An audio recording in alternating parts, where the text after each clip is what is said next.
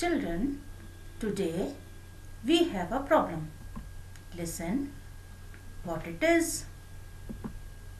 Mohan's father is a farmer. He distributed 200 mangoes equally between his two sons Mohan and Shyam.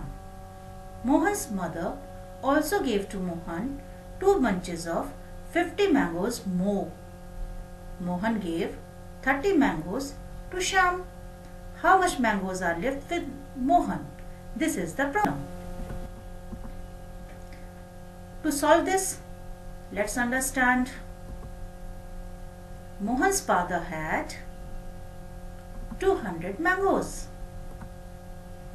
Mohan got from his father 200 divided by 2 equal to 100 mangoes.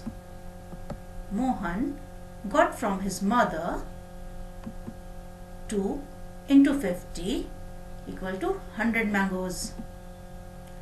Total mangoes with Mohan 100 plus 100 equal to 200 mangoes.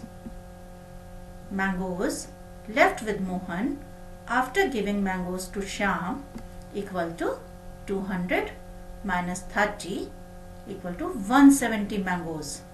Means now Mohan have 170 mangoes. Children, we have another way to solve this problem.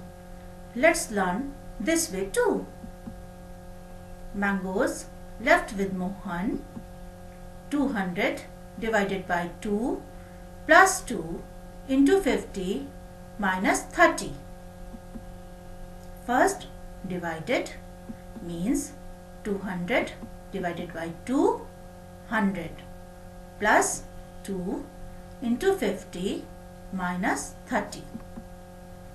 Then multiplied 2 into 50, 100. 100 plus 100 minus 30.